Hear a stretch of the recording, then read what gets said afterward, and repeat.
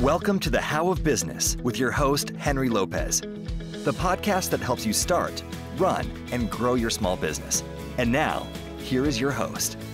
Welcome to this episode of The How of Business. This is Henry Lopez, and my guest today is Hermann Simon. Hermann, welcome to the show. Henry, I look forward to our discussion. So do I. What can we learn from, as Hermann has coined, hidden champions?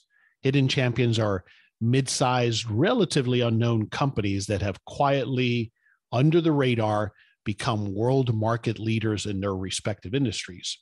And Hermann Simon, the man who coined the term hidden champions, he's studied and written about these companies for decades, and he's my guest on this episode.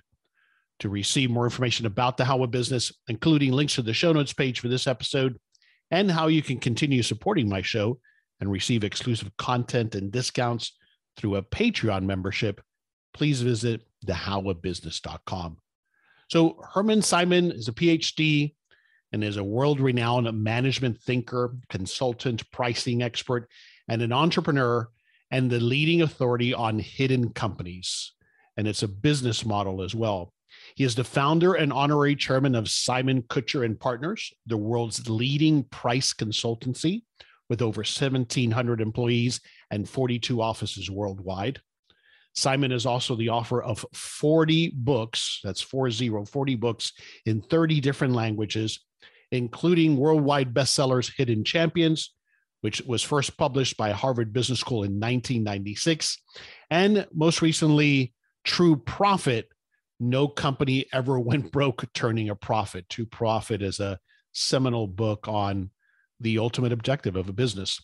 And Simon's upcoming book, which I've had a chance to preview, is Hidden Champions in the Chinese Century, Ascent and Transformation. And it is an in-depth exploration of the ever-changing operating conditions, as well as the greater uncertainty and volatility that will define global business over the next 10 years, with a particular focus on China's impact. Before committing himself to management consultant, Simon was a professor of business administration and marketing. And during his academic career, he was a visiting professor at Harvard Business School, Stanford University, and the Massachusetts Institute of Technology. Simon is an honorary professor at the University of International Business and Economics in Beijing, and the Hermann Simon Business School in China, named after him, of course. In 1995, Simon put his Hidden Champions blueprint into practice as an entrepreneur himself, founding his own consulting firm, as I mentioned, Simon Kucher and Partners, with Dr. Edward Kucher, his first doctoral student. Simon Kucher and Partners is now the global leader, as I mentioned, in pricing consultant. Hermann lives in Bonn, Germany, so it's afternoon over there as we chat. Once again, Hermann Simon, welcome to the show. Henry, thank you for the nice introduction. I appreciate it. No, it was hard to condense it to that because you have done so much, sir, so highly accomplished. So it's a pleasure to have you here and just get a little bit of that knowledge shared with us. And so I had the pleasure of reviewing the Hidden Champions book. So many questions there, but I thought we would start there, if you would, sir, if you define for me, what are these hidden champions? We generally have a biased perception of the economy. When you ask people, what is the economy for you? They name the large companies, General Motors in the past, or Google, Alphabet, etc. today. But the real economy is very different. How many separable markets do we have? Say 20,000, just to give you a number. Only 100 or 200 of these markets are served by large companies, and the rest is served by mid-sized and small companies. And among those, you have for each niche market, for each small market, you have a global market leader. But you never heard of them.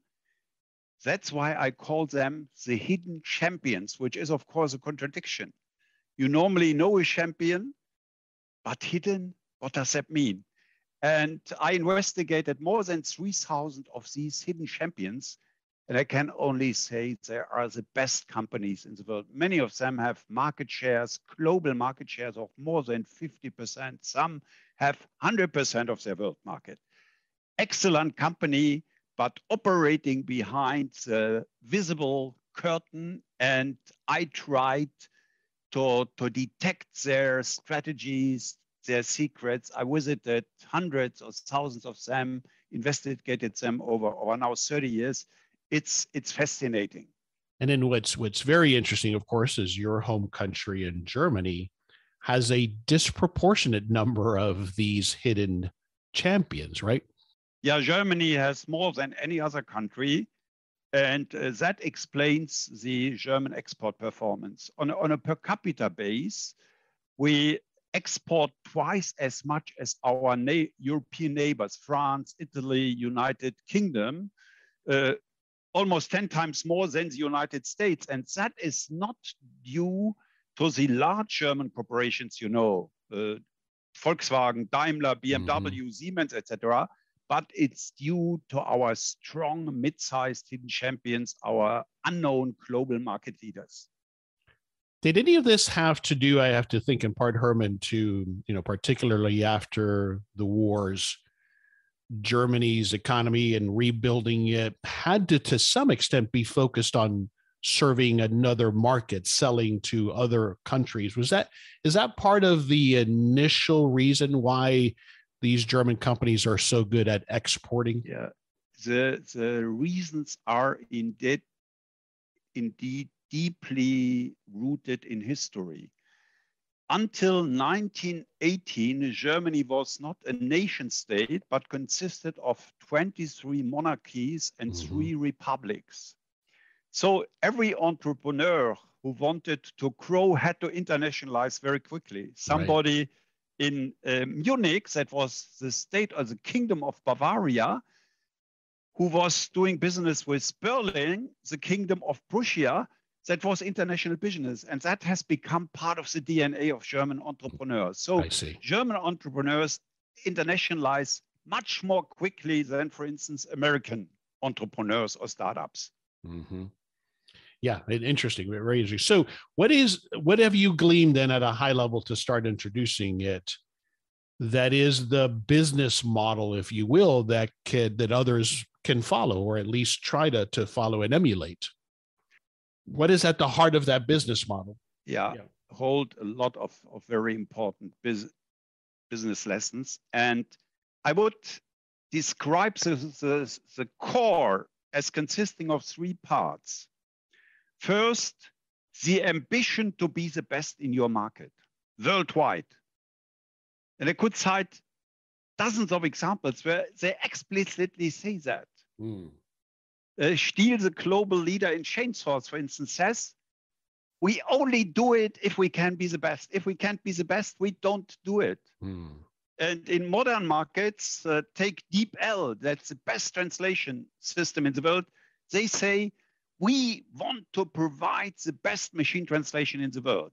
There it starts with this entrepreneurial ambition. In our case, we wanted to be the best in pricing. So being the best, how do you achieve that? Through focus. Only focus leads to world class. You have to concentrate your competencies, your knowledge, your well-defined market. But focus makes a market small. So how do you make it big or large enough? By globalizing. Even a niche market gets large when you do it on a global scale. So these are the 3 most important strategy pillars, you could call them. Ambition to be the best, focus because only focus leads to world class, and globalization because globalization makes each market large. The focus point is such a critical one, Hermann, because I think that's something certainly as small business owners, which is who listens to this show, and I am a small business owner myself, we struggle with that sometimes because we think that the way to grow is by adding more offerings, more service, more products. And I think it's in part because we see that as the only way to probably grow, as opposed to looking at where we can offer what we are best at in another market. That's a way to grow. In the worst case, it's diversification, that you go into markets which you do not know or sell or make products where you are not really competent. But that's not the way to world class or to hidden championship. You have to focus on something. Mm-hmm. We focus on pricing. We are not competing with McKinsey or Boston Consulting Group on restructuring, on supply chain. We focus on pricing, and we are the best in pricing. You can only achieve that by working for years on a topic, improving your products, hiring people who like to do that, to focus. And if you do that, you will become very, very good if you focus on something. Yeah. Two points there. One is that you just touched on, and I think is a struggle. I'm generalizing, but a struggle for us in the US is to think longer term. We are, we're so obsessed with the immediate gratification, and maybe this is around the world now, but that focus requires a commitment over time to achieve that supremacy, that ambition to be the best in the market. It takes time, doesn't it? Absolutely. That's a very important point. And I can kind of quantify that. The CEOs of the hidden champions stay at the helm, the average, for 21 years. Wow. The average tenure of a CEO of a large corporation is 6 years. So I think that tells you everything about long-term orientation, continuity. And that is an absolutely important aspect of hidden championship. And it also translates to the employees. The average churn rate of hidden champions is 2.7% per year. For Germany, it's even 7.3%. For the US, it's about 20%. So if you want to have world-class employees, they have to stick with you, to stay with you, to get better and better over the years. So it's continuity both on the level of leadership and on the level of the workforce. Yeah. And then it's got to be a culture that you've developed, and you hire people to fit that culture, and then over time that becomes part of who they are as well. How did you? Are there some examples of how at Simon and Kucher, as an example, you foster or develop that culture? We started with a very small team, as you said, myself and my first doctoral student, and we hired highly qualified people. Today we have 1,800 actually. Of those, my guess is that 150 have a PhD in business or economics, usually focus on pricing. So we are high tech, and we have a partnership model where young people can become partners, co-owners of the company, and that is an important loyalty instrument for us. So most of the partners stay their whole life. One thing I'm particularly proud of.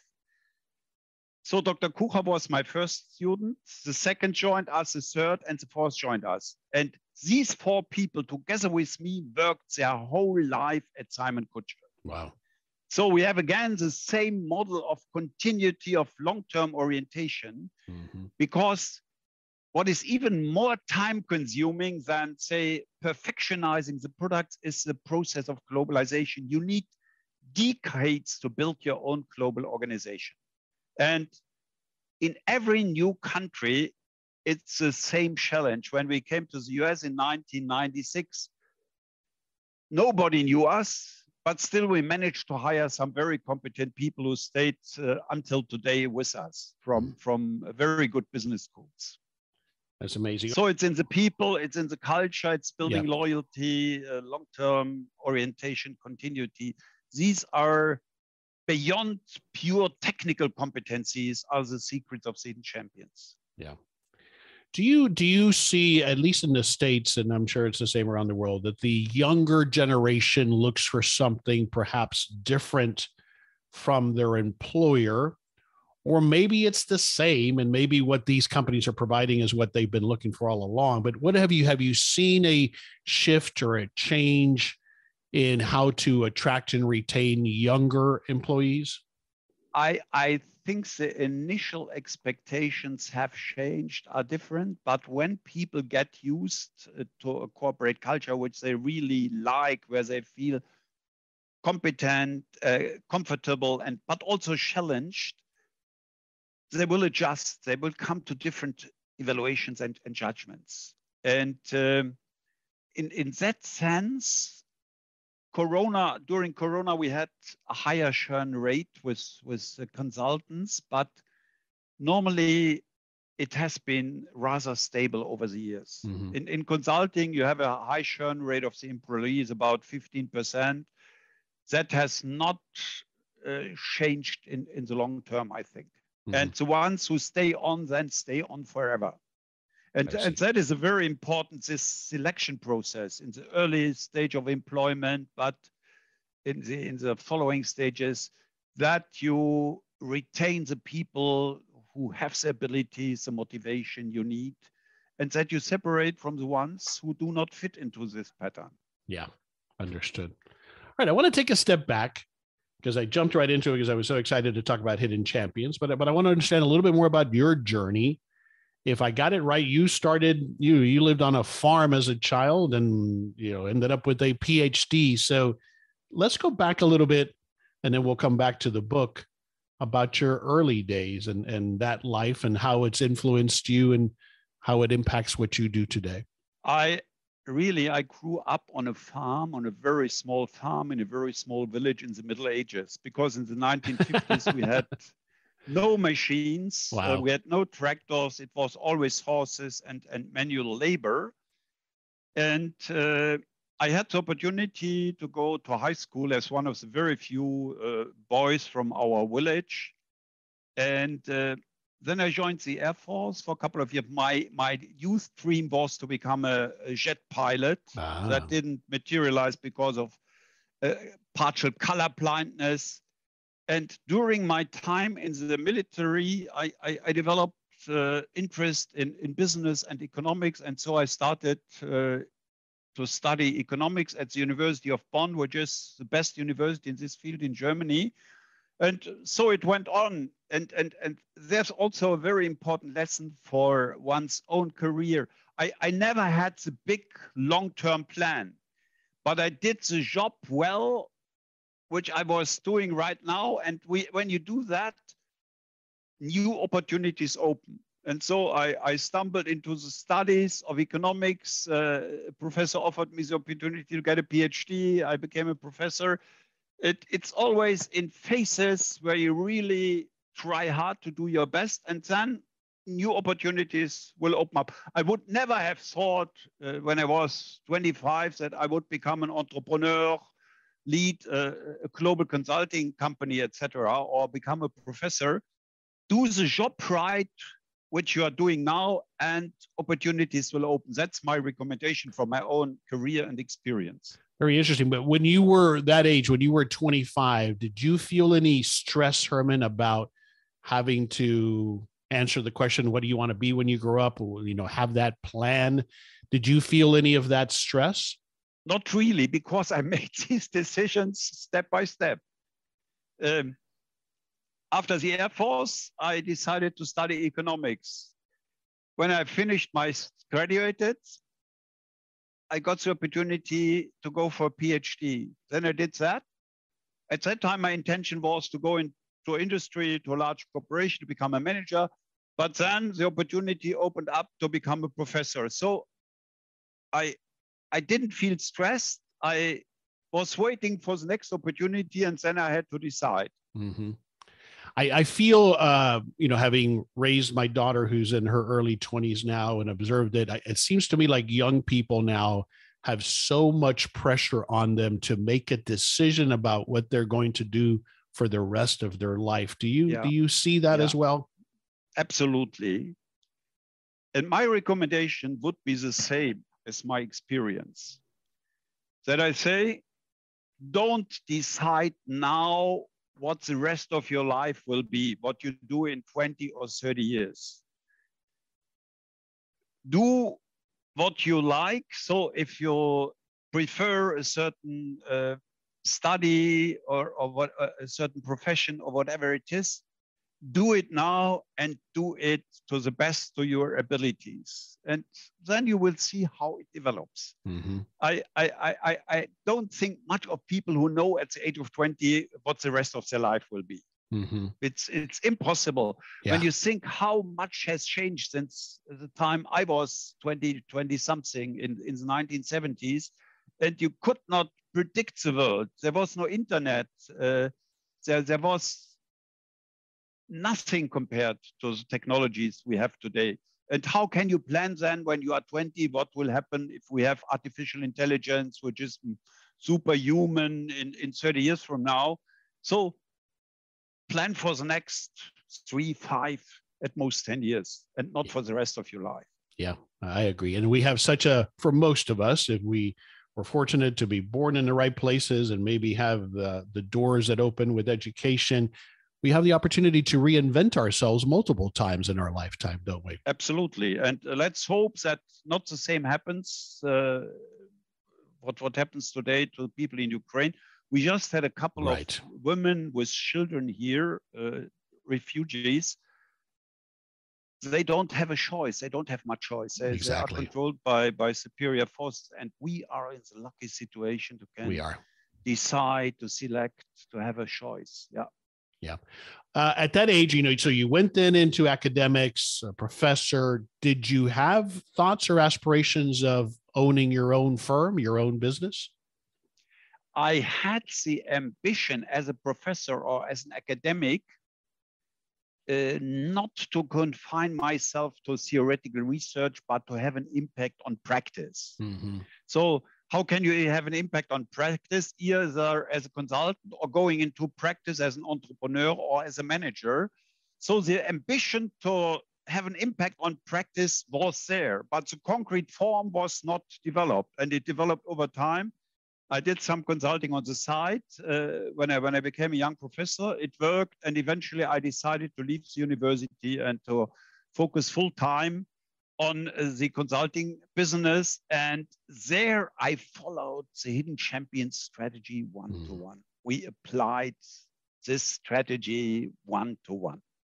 And it's interesting because with Simon Kucher, you weren't manufacturing anything. So it was different in that regard, right?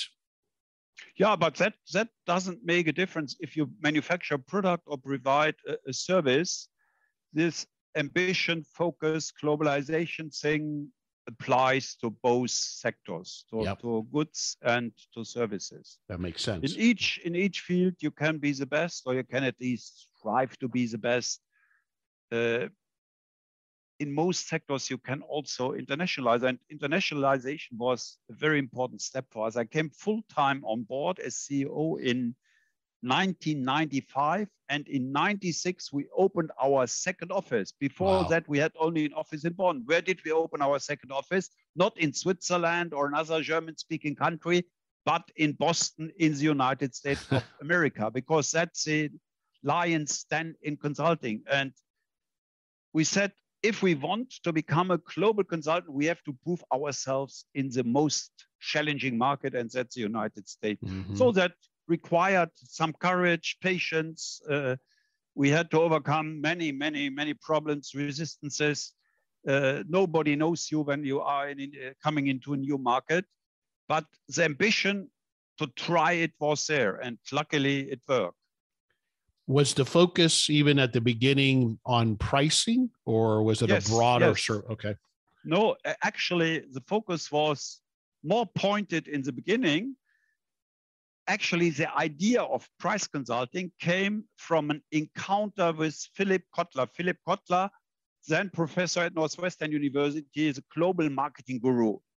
I visited him. That was in January 1979. I said, I do pricing research. He said, oh, and I want to have an impact on practice. He said, every academician wants to have an impact on practice, but nobody achieves it.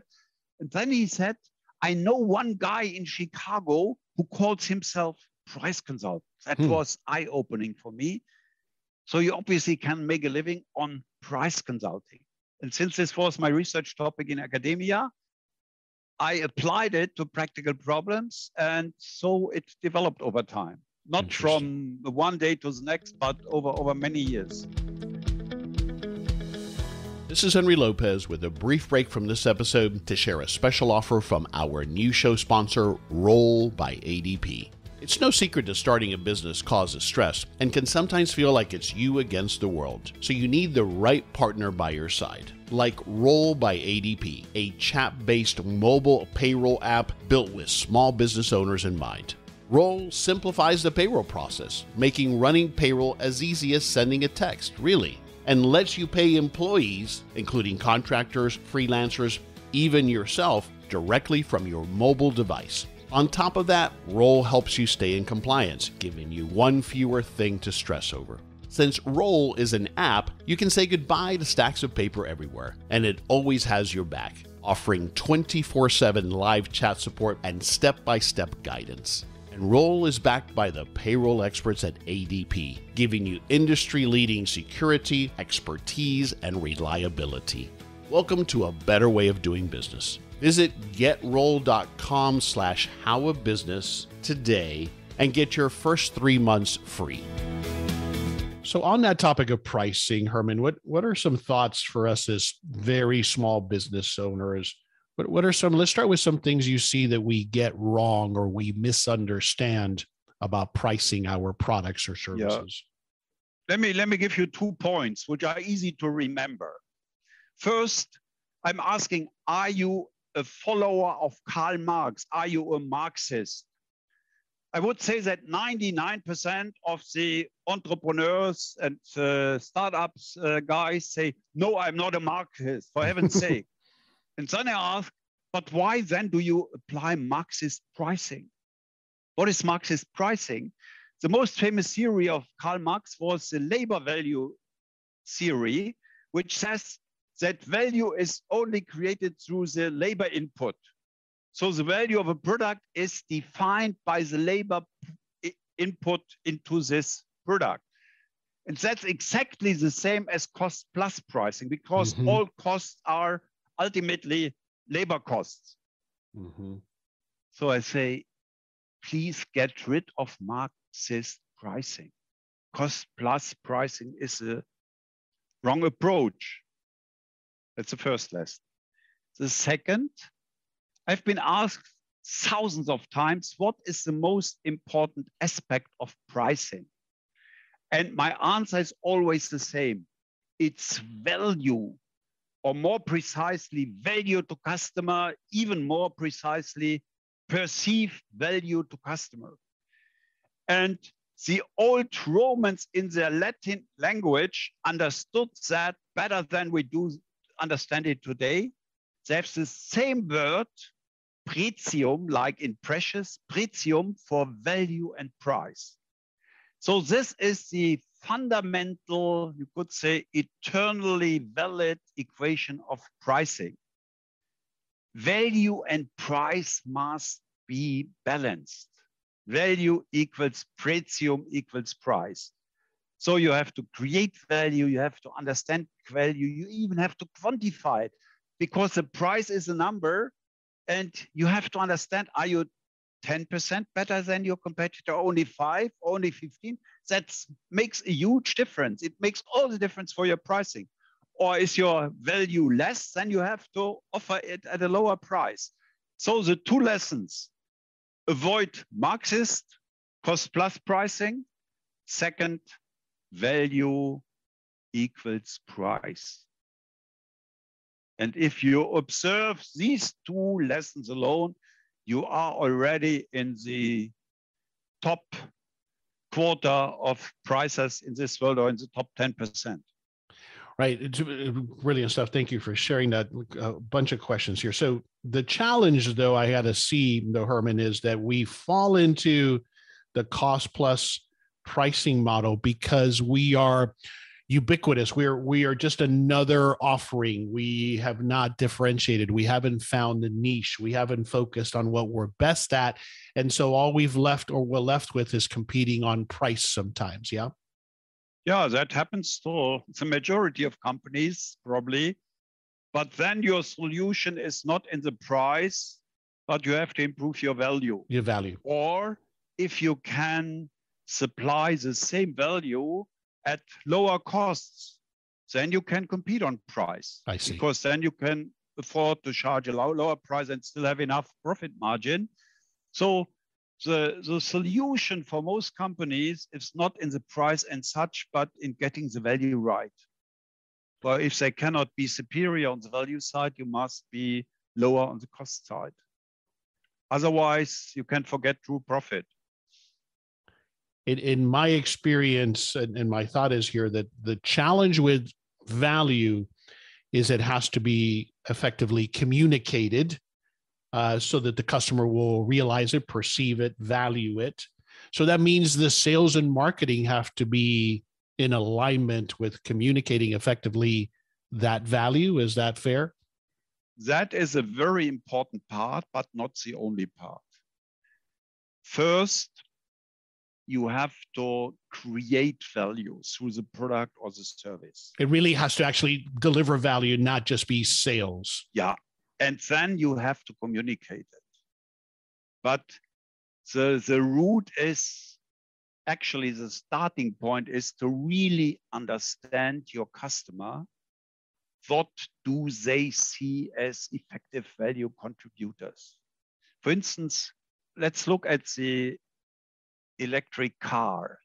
I still have a diesel, but I have to buy a new one. And you know what, for me, the only criterion is the range. And on that criterion, almost all of them are lousy. There are only two good ones. That's Tesla. And the best one is Mercedes. All the others are so lousy. So they either haven't understood me or they are not able to solve the problem, but Tesla and Mercedes are able. That's a little more expensive, but I am willing. I'm not the average customer, right, but I am willing to pay more for a reasonable range that I don't have to stop and recharge the car every 200 miles or so. And that's the value that product delivers for you. That is for me the killer criterion for value of an electric car. Right. Because I assume that the brakes will work and the doors close, etc. So the so-called hygiene factors, which simply have to be there, don't differentiate. For me, the differentiator is the range I can drive with one charge of the battery. Just an example, and I'm not yet typical for the market. There may be another customer who says, I mostly pay attention to a low price. I anyway drive only short distances within my city, where the range does not play such an important role, but I often drive longer distances, and it would for me be a killer if I have to stop every hour and a half to recharge the batteries. Right. All right, I want to go back to the customer point. That's in the book, Hidden Champions. We've touched on the key things: ambition, the focus, the globalization, and then you just referred to customers. And as you explain in the book, that closeness to customers. This is an important point I want you to elaborate on, Hermann, if you would, because this is a common mistake that I see as business owners. We get busy inside of our business, taking care of problems, and we get very disconnected from the end consumer, and that's a big mistake. But tell me about that and how the hidden champions do this well. The closeness or proximity to customers is actually the biggest strength of the hidden champion. They are very good in technology, but their biggest strength is proximity to customers.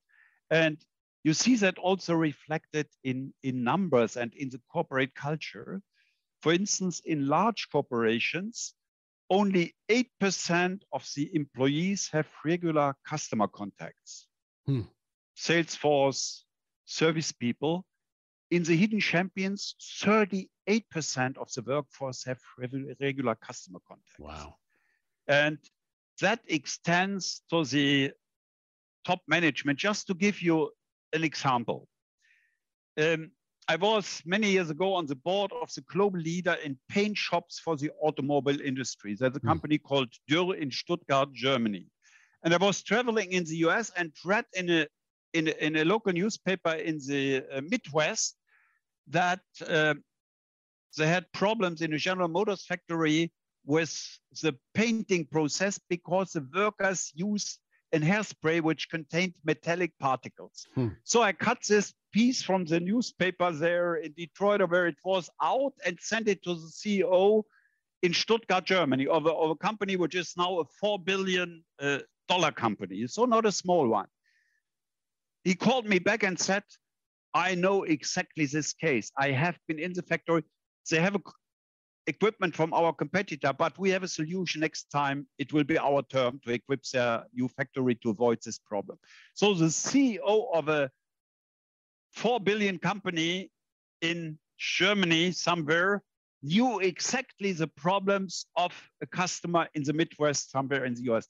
That is for me a role model of closeness to customer, beginning at the top, and 38% of all employees have regular customer contacts.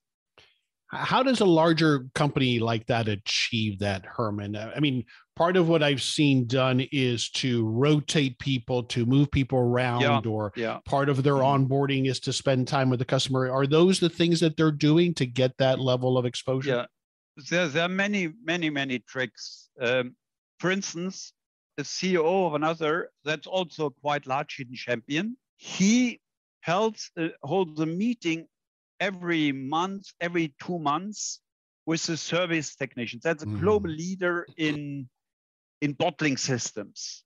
And the CEO says what the engineers in the development, research and development tell me, their perfections, etc., their technical ideas. That's for me not as important as what the service technicians feed back to me, because they experience the problems the customers have in their plants, and they really know what the concerns of the customers are. Right. And the CEO spends a couple of hours every month or every 2 months with this group to get the direct feedback from these hands-on service technicians. It's just one example. And you can, of course, include people from the research and development department in such, from the engineering department in such a meeting. Of course, they are better educated than the service technicians, but they must know what the customer problems are on a day-to-day basis. And how they're actually using the product. Yeah. Okay, take a right turn here, just touch a moment. Obviously, since at least in the States, we're in these inflationary times. What are your thoughts going back to the topic of pricing and how we bring inflation into the equation? I just finalized the book, Defeating Inflation. So that will be the next one. And I can only say that's a very, very serious problem. It affects not only price or the sales force, it affects all functions of a company, cash management, supply chain, etc. And I come back to the cost plus Marxist approach. It's naive that you can simply pass through your cost increases to your customers. You have to very carefully look at the willingness of the customers to pay. Are they willing to pay more? Are they resisting? And that is a very tricky issue. And you have to accept that you have to absorb a part of the problem. My percentages are the follow. If you have a cost increase of 10%, you can absorb half of that, 5%. The cost increase in my supply chain of 10%. Yeah. In your supply chain, including labor costs, parts you buy, etc. Let's just, to make it simple, to have a round number 10. You can then pass through, typically that's our experience, 50% of that, so 5% through price increases. You can achieve 2% by cost efficiencies, and you have to swallow 3%, at least for the time being, until everything has adjusted. For a period of time. And concerning the price increases, 2 recommendations. First, be agile, be fast. Don't wait until the costs have actually increased and then you come with a time lag of 3 months. This destroys your annual profit. Yeah. We see that in the gas refining industry, right? Where they anticipate that, right? Yeah, they are very sophisticated. Very sophisticated, yes. Yeah. So do it fast. Don't be shy. Don't be timid.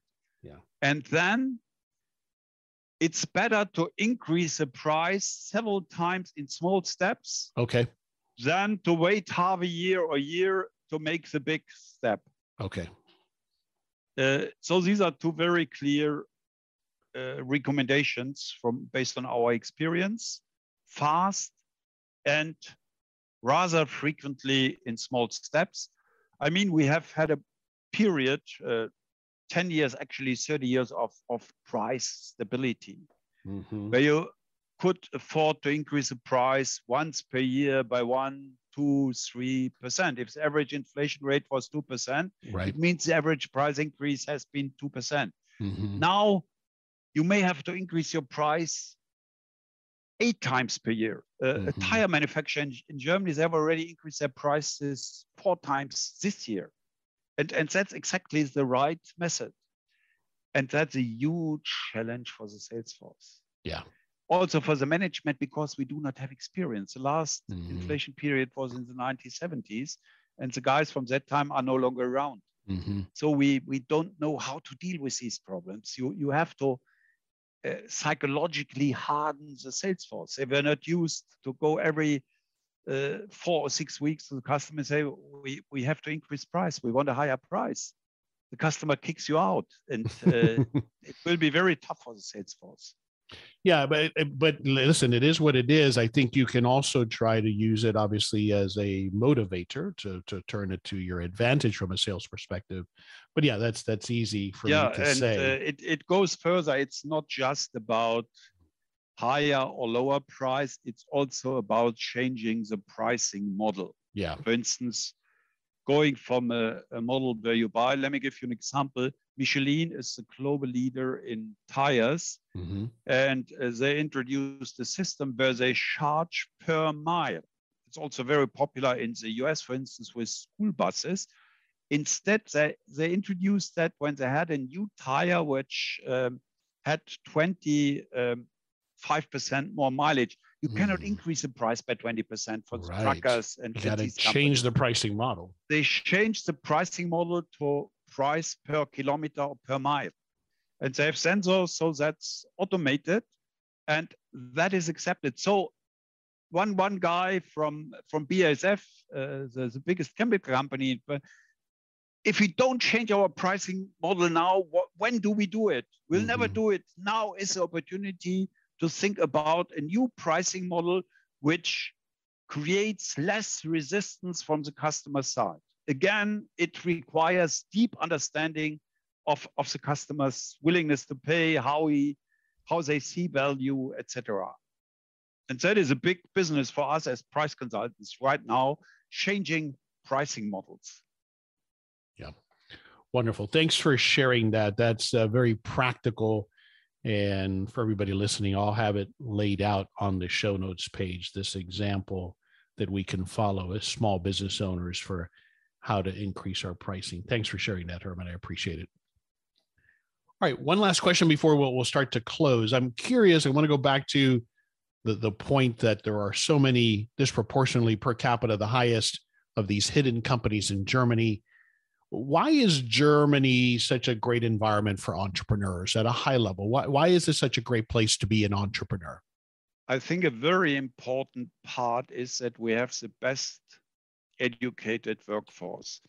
We have what we call the dual vocational training system, where young people work for 3 days in a week in a company and get a modest salary, and for 2 days they attend a vocational training school, so they get a very good education in theory and practice.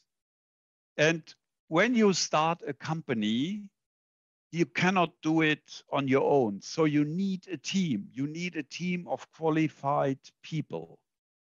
And I think that is one of the foundations of our performance, of the quality of our products. And it applies also to people who studied at technical universities. I think in technology, we are much better than we are perceived from the outside. Let me just give you one example, a very modern example. You probably never heard of LSTM. That stands for long short-term memory. Do you use Siri from Apple or Alexa from Amazon? LSTM is the software behind the system. And LSTM, developed by a professor from the Technical University of Munich, is installed on more than 3 billion smartphones. More than 3 billion smartphones. And since we are talking about Apple, how many suppliers does Apple have in Germany? A guess? Would you like to guess? To give an estimate? How many suppliers does Apple have in Germany? I don't know. Probably not that many. I would be my guess. So give me a number. I a number guy. I don't know. 100. 767. Wow. And you don't know any of them. No. LSTM is one. So there is this hidden technological power in Germany, which is not visible because it's behind the visible surface of the products we use. Right. Yeah. I'm not going to see that company on a billboard or something like that. No, and they don't do advertising because it makes no sense for them. That's right. LSTM probably has 5 or 10 customers in the world, and many of these specialists, I mean, 70-80% are in B2B markets, and many of them have very few customers all over the world. There's one hidden champion. There's a group of Dutch and 2 German companies. They make so-called extreme ultraviolet lithography systems. These systems cost billions, on which the ever more miniaturized chips are made. They are monopolists. And nobody else can make these extreme machines. But nobody knows them. They don't sell to end customers. Brilliant. All right. Educated workforce is at the heart of it from what you're sharing. Yeah. All right. Let's summarize the books you write. You're such a prolific writer. Again, the recent book that we've touched on is True Profit. No Company Ever Went Broke Turning a Profit. And the upcoming book, it'll be released here soon, is called Hidden Champions in the Chinese Century, Ascent and Transformation. Those are the 2 most recent books, correct, Hermann? Yes. Excellent. All right, very good. Let's wrap it up, as I always do, with one thing you want us to take away from this conversation. I know it was far-reaching, but what's the one thing you want us to take away? When you read my autobiography, Many Worlds, One Life, a remarkable journey from farmhouse to global stage, you will find one slogan, which actually goes back to the Roman philosopher Seneca. That's per aspera ad astra. It means on rough roads to the stars. So you should have the stars in your view. You should have a vision, but be prepared that you do not reach the stars on smooth roads. It will be on rough roads. You have to overcome resistances, problems, everything. Never give up, never lose the sight of the stars, but be prepared for per aspera ad astra. Love that. Very inspirational. And so, of course, applicable to a small business owner's journey. Thank you for sharing that. Tell us where you would like us to go online to learn more, Hermann. HermannSimon.com. That's my homepage. Perfect. Very simple. And we will have a link to it as well on the show notes page. But again, it's Hermann with 2 N's, HermannSimon.com. Hermann, thank you so much for taking the time to be with me today, sharing all of this knowledge and insight. It was a great conversation. Thank you so much. I enjoyed. You're welcome, Henry. This is Henry Lopez, and thanks for joining me on this episode of The How of Business. My guest today again was Hermann Simon. I release new episodes every Monday morning, and you can find the show anywhere you listen to podcasts, including Apple Podcasts, Google Podcasts, Spotify, or at my website, thehowofbusiness.com. Thanks for listening. Thank you for listening to The How of Business. For more information about our coaching programs, online courses, show notes pages, links, and other resources, please visit thehowofbusiness.com.